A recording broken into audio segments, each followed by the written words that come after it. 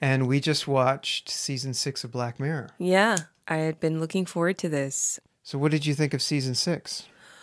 I feel like they have moved away from just being sheerly technology based. Yeah. And I like that actually. And so I really liked it. A lot of people are saying that the quality is getting worse with every season, but I don't agree, actually. I think it's actually I think we have become much more harder to please as consumers. Yes, I was thinking the same thing, actually. But on any, I'm thrilled to have watched this kind of quality of TV. Yeah. It is really good quality. I think I would say the way it's changed is it feels like now the show is like a series of short films. I mean, it was always that way, but it feels like it's a series of short films on some aspect of society that's uncomfortable or depressing. Yeah. Whereas I think it used to be it was kind of more directly related to technology. Yeah, I think so too. And now it's sort of just like these... Like in this season, there's 2 just sad episodes. Well, one really sad episode. Yes, the second one. The second one. Yeah. That's the one that takes place in... By the way, we have a bunch of spoilers coming. Yeah, we spoil everything, sorry. But yeah, that one was just kind of sad. And we can talk about that one, but maybe we should talk about the first one because I think that one kind of hit us both. Oh my God, yeah. Joan is awful. Joan is awful. As we have mentioned before, I make my living as a voiceover person. And this year, it just suddenly got unbearable. The work suddenly got mildly uncomfortable. I don't know. It's just gradually it's becoming more and more uncomfortable.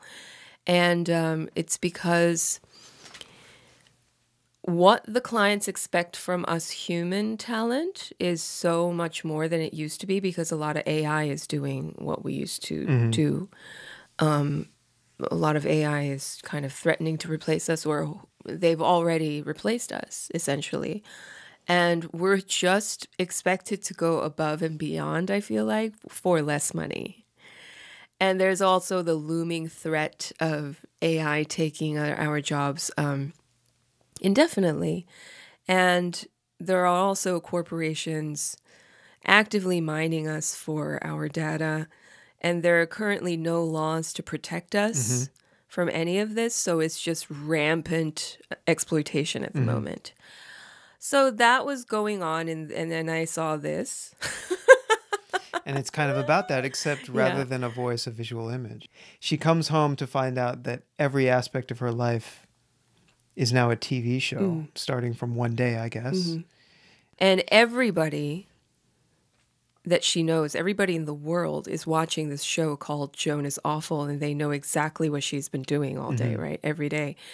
And Salma Hayek, the real Salma Hayek, who is playing herself, is playing her, Joan, in the series, right? Yeah.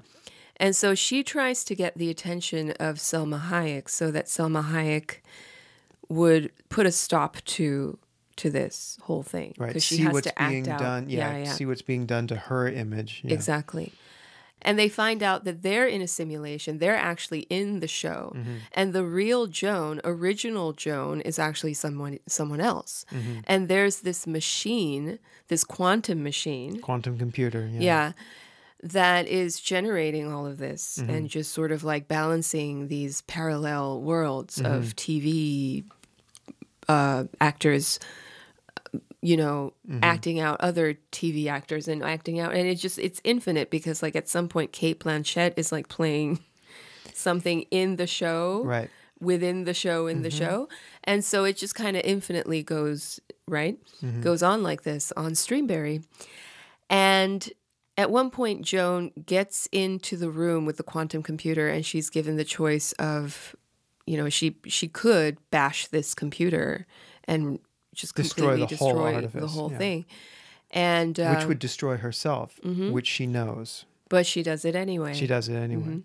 So that was the first episode. What was your favorite episode? I think it was the second one, even though it was the saddest and the scariest. So depressing, yeah. Yeah, it was really depressing and scary, but it had all the elements that I liked. It had comedy, it had mystery, because I love a murder mystery, and then it had like, it went to a place that I didn't expect it would go. Same as me, yeah. Suspense, and then it had like, you know, Scotland. Yeah, I like that one for all those reasons also. And also because we actually got to see the process of how a documentary is made, an independent documentary is made. And the process you go through, and then like there's that, they come across that box of information. It's like, oh, research is done. Yes, we don't even have to do research. You've got it all right here, because research is such a big part of documentary filmmaking. And probably the best character on the whole season is the Scottish bartender. Yes, I agree. He was awesome. Who had, he has a Scottish accent that he does sometimes at home. You have a Scottish accent that you do at home sometimes. It's great. It's great. And I'm like, that's just nowhere do not near. appreciate it. Okay, I just did it really bad then. Yeah, I was like, there's no way any Scottish person sounds anything like that. But you said that then he sounded a little bit like that. It's because mine is like Scottish people. But it was hilarious. But it was terribly sad. Like at the end, it was terribly sad. It got a little unreal at the end. It's like, I mean, I don't think people would be that unsensitive. It got really, you know, Black Mirror. It's a very cynical show. But I think people would be that insensitive. I don't think so. In Hollywood. Maybe, but I think people who work in TV and movies are kind of made of different stuff. I think everyone's going to be different. I mean, everyone's a different person. But yeah, there might be an aspect of that. I just thought it was a little overhyped, because there's not one moment when somebody, you know, kind of acknowledges the suffering that he went through to do this. Right. And so that aspect, I think, wasn't quite so realistic, but I thought it was good too. Yeah, so that was my favorite one. What was your least favorite episode? So I thought the one with the astronauts and the replicas on Earth it felt very long to me, but you know that I don't like anything space related. Yeah, I liked that one. I thought that was good. I thought that was interesting, and I thought that it was an interesting character study. It was very long for me. Yeah, it was kind of, I think it was almost like an ode to 2001: A Space Odyssey, because it was 1969. It was like an alternate 1969, which is when that movie came out. I think that's the year, 68, 69. And yeah, I just thought I was fascinated by it. I didn't know where it was going to go. It was uncomfortable, you know, because you've got two guys on a space station who are going to have to deal with this situation. I thought the end was kind of odd. You know, he kicks out the chair for him, but then again, you're like, well, shit, they have to be there. What are they going to do? Kill each other? You know, but I guess I liked it because it was a different idea of suffering than the second episode. And that was some serious suffering. Yeah, it was serious suffering. It was very long and very uncomfortable. And you're kind of like, the suffering is, you know, the incident is happens in the very beginning. So you kind of have to sit with that discomfort throughout the whole episode. Right.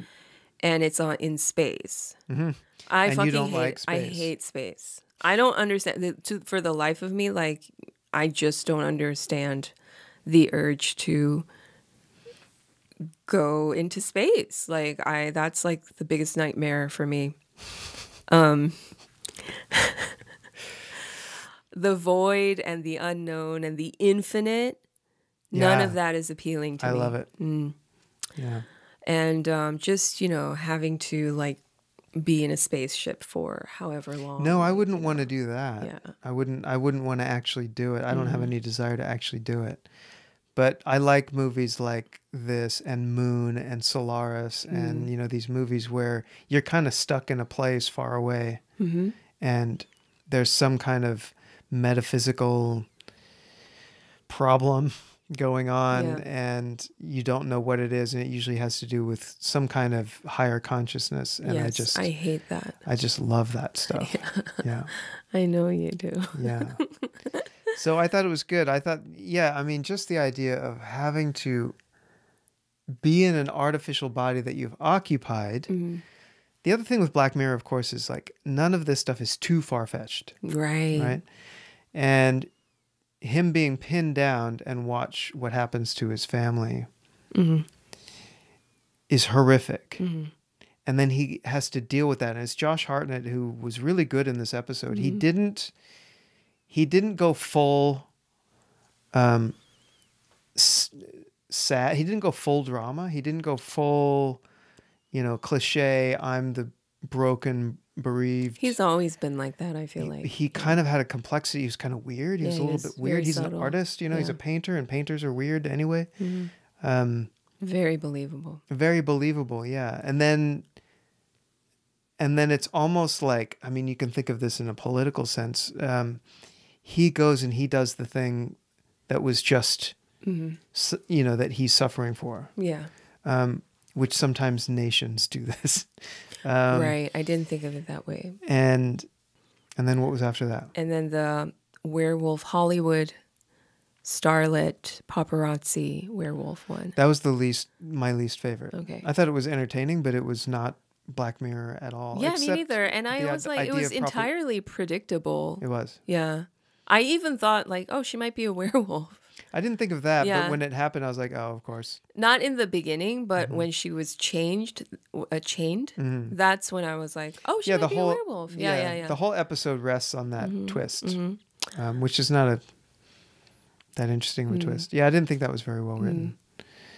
So Demon 79 or something, the last one. Yeah. I liked that one. It was cute. Liked it. Yeah, it was cute and dark and apocalyptic. I knew how it was going to end because I figured that they would go off, end the season with the apocalypse. So I figured, and then you kind of knew she was going to be right. Although right when that clock strikes midnight and you're not sure where it's going to go, everything was I thought the writing was really good. It's set up beautifully to be it was all in her head. Yes. Kind of story. But I knew that, especially today, they're not going to do that to her. She's going to be right. But I liked it. It was funny because, I know that some people are going to see that episode and be like, oh, they make everything about race now. But that was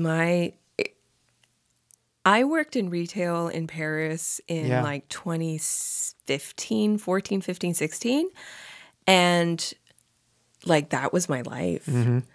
There's so many like subtle racist things that you encounter when you have like sort of like an entry level job like that in I thought about you. Yeah, in a country that where people don't really look like you. Yeah. And those subtleties and those details were definitely in there. Yeah.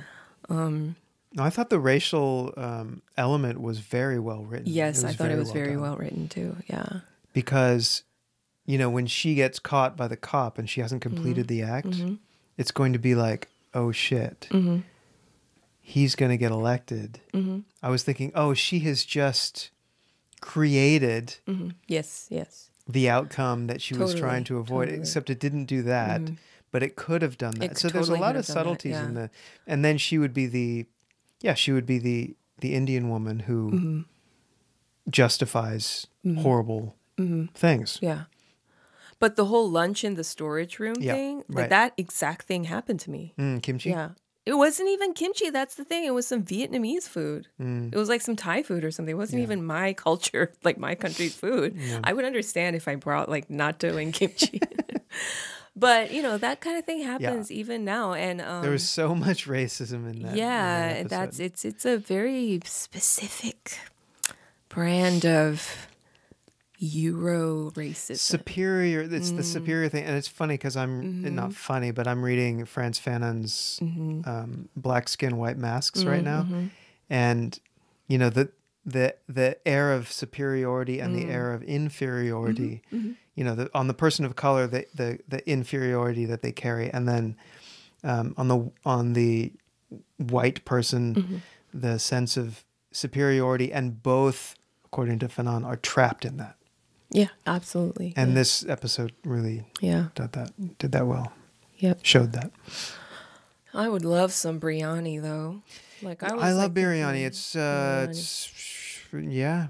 I was like, when the rice is good. The coworker was complaining about her curry or whatever. I was like, "Girl, you crazy?" I know. Well, the funny thing is that what are you eating? Fish and chips? Like yeah. English people love curry though. Exactly. Yeah. But was this supposed to be in a different time, or was this? Yeah, it was 1979. I think. Okay, so you're right. Okay, so that it's a little back in the past when. Yeah, but it's still very. True. Much It's like just that. it's just more subtle. Yeah. Nobody wants to get caught. Yeah, but I remember. What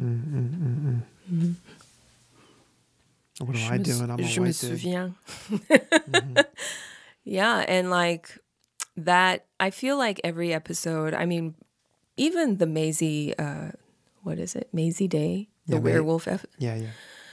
Even so that was about one, celebrity. It was I get it. Like it was a little bit too on the nose, but for me, I was in LA briefly during that year of paparazzi mania, which was like 2007 or 8, and I was like dating this guy who was a photographer, and then he like lost his job, and then he like became a paparazzo for a couple of months, and all I remember is like. So I kind of like got a glimpse into what they do all day. It's horrible, but it's also kind of like part of the, the whole mechanism, the ecosystem. And that was a really strange, it was a glimpse of what all of our lives were going to kind of become like now in retrospect, because now we document ourselves voluntarily. Yes. Because I think we saw that. Yeah. I think a lot of us, especially my generation, we would see that and then associate this documentation with like celebrity and sort of immortality almost, because like if you document yourself, you remain. Right.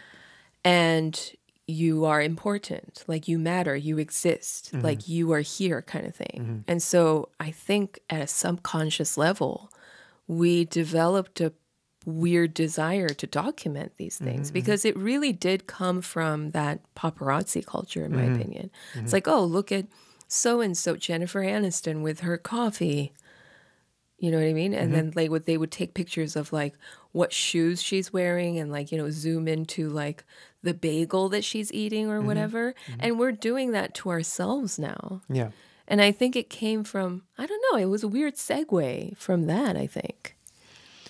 Does that sound like I don't it even makes know, sense? like paparazzi used to be a thing that people would talk about, and then nobody talks about it you anymore. were safely tucked away in San Francisco. But LA was so celebrity culture. Like LA was. I was still in California, but while paparazzi was a big thing, I remember it being talked about a lot. And then once social media came along, like nobody talks about paparazzi anymore. Yeah, because we don't need paparazzi. Right, that's what I'm thinking. Yeah. We're doing it to ourselves. The celebrities, they do it to themselves too, to stay relevant. Like they're constantly documenting themselves. Plus, we've also got more interesting images. I mean, we're full of images now. We don't need, there's nothing quite as alluring. I mean, the celebrity image isn't as alluring, I think, as it used to be. Right, it really isn't. We entertain ourselves with images now anyway. But I like these shows I like that a lot of these were set in the past. Yeah, TV has to do this now because of cell phones. Are story killers. I think you're right. I think you're totally right.